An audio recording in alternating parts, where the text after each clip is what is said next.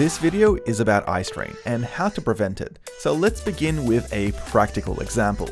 This green circle will show you retina burn. Simply stare at it for the next 15 seconds and try not to blink or turn away.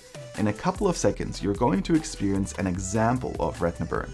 It's one of the many contributing factors towards eye strain from digital devices. Retina burn is particularly relevant to developers as well as designers who often stare at unchanging walls of text or designs for long periods of time.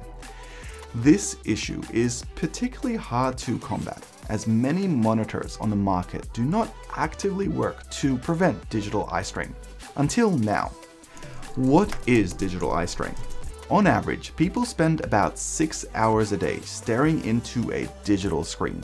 This causes immense strain on your eyes as you end up blinking a lot less and working your muscles in your eye a lot more than usual. Digital eye strain, therefore, results in feeling fatigued, experiencing much drier eyes, and having headaches as well. Retina burn coincides with eye strain as it's the constant blue light and unchanging background that slowly degrades your visual cones and damages your vision over time. There are many studies that have been performed by places like Harvard as well as medical associations which go into more depth about this. But before we jump into that, let me tell you a little bit more about my own experiences in terms of eye strain. It is an important topic to me because throughout my life, I've been growing and learning to become a web developer.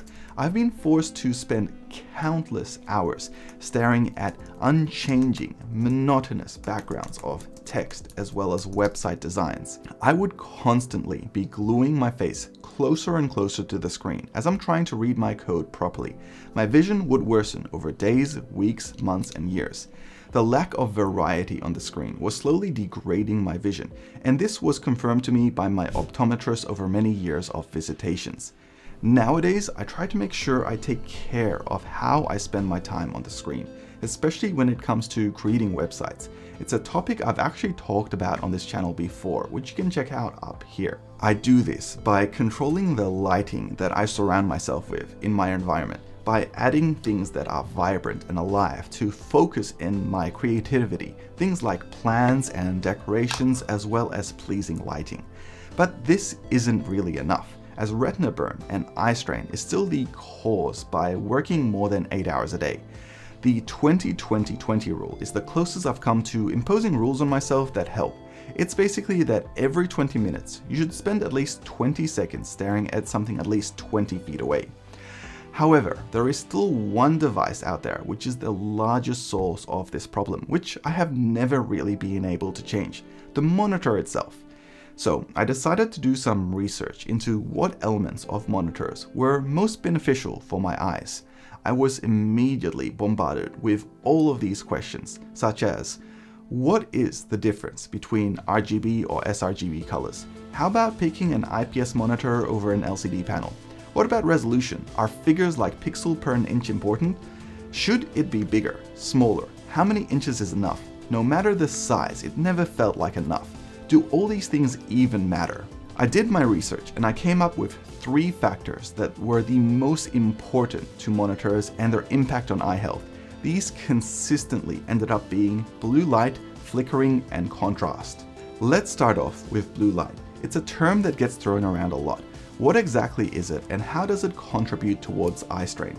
I wanted to learn a little bit more, so I jumped on Google and found that a Harvard study found blue light from electronic devices such as smartphones, tablets, TVs, laptops, and screens is not actually harmful to the retina or any part of the eye. Blue light filters don't even reduce the symptoms of digital eye strain. This was a bit shocking because it mismatched information that I had read elsewhere on the internet. So what does limiting blue light actually have then? Well, since natural light is from the sun, it's a balance of the full spectrum of light, which is all the colors plus UV and infrared. This actually helps us synthesize vitamin D, something I'm lacking. The real effect it has on our eyes is psychological, where the natural light entering our eyes helps us anchor our circadian rhythms, telling us what time of day it is. This is why sunlight stimulates the release of feel-good hormones and endorphins throughout the brain and body, helping produce dopamine as well as serotonin. So removing blue light from our screens is actually helping our eyes tell our brains what time of day it is, when it's time to get tired as well as have some rest. This explains why I can easily lose track of what time it is when I'm programming late into the night, and why I feel particularly drained. I don't feel sleepy until I take a look at the clock and then realize what time it is. I'm always chastising myself for not paying better attention, especially when I'm in that development zone. The second aspect towards eye strain is flickering. This is when a monitor refreshes the panel very fast. Backlights are turning on and off. This is imperceivable to the human eye. However, smartphones and digital cameras can actually pick this up if you select to record the screen. This flickering can cause your pupils to rapidly go from larger to smaller, which in turn causes a number of issues to the eye, such as eye fatigue as well as eye strain being among the few. Contrary to modern belief, LCD panels are not flicker-free. As you lower the brightness in dark settings, the flickering actually becomes more noticeable, especially in periods when the backlight is active during the duty cycle, which is shortened when the brightness is reduced. As someone who often writes code in the dark, lowering the brightness has always unconsciously made me feel better, but also more drained at the same time, and now I understand why. This is one of the differences between an IPS panel, which can implement flicker-free technology, allowing you to have a better image. So, what about size? Studies have shown that on average, people find that a 28-inch monitor is actually the best viewing experience. This is due to the fact that our visual field only amounts to 30 degrees on each side. Anything beyond 28-inch mark is basically forcing you to rotate your neck or eyes.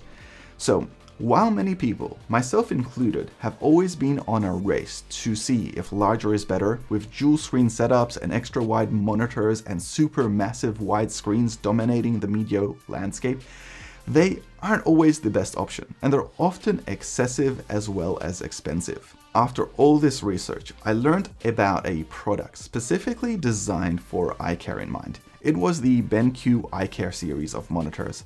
I reached out to them and they were kind enough to sponsor this video. They sent over their latest in the series, which tackles most of the main points that I've been talking about just now. So I've been using this monitor for about the last week or so, and here are my thoughts on it. In terms of coding, which is the most important thing to me, I found that this monitor surprised me. The Eye Care series is said to have good brightness and contrast and color, but it wasn't until I experienced it that I actually got to see.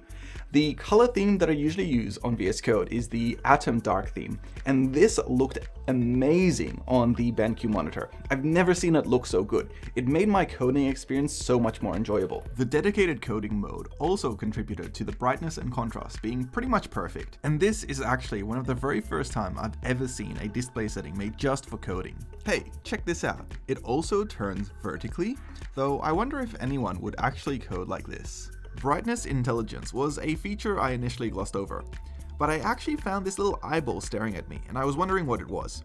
It actually changes the brightness and contrast of the screen depending on the background that you're in. So for example, when it was more sunny, it was brighter, whereas when it was darker, it was less.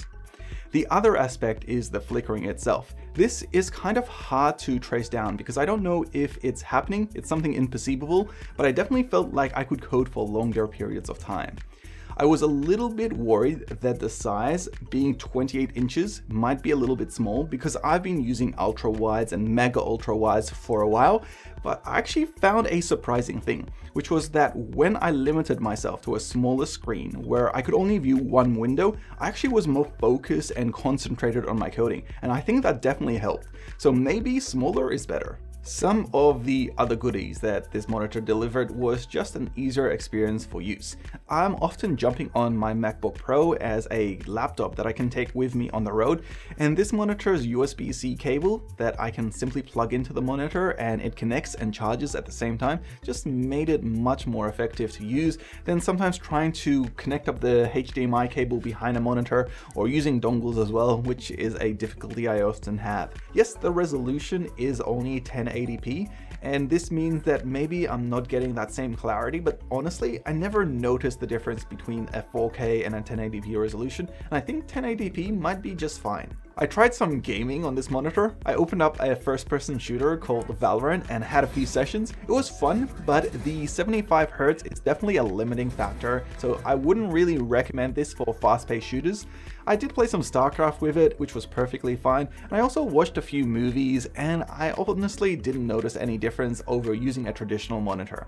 So if you're using it for day-to-day actions like that, I think it should be just fine. My final thoughts are that yes, I think BenQ have done a good job with this eye care series of monitors. They definitely deliver on that promise of reducing eye strain, with identifying key factors such as contrast, brightness, flickering, and a lot more.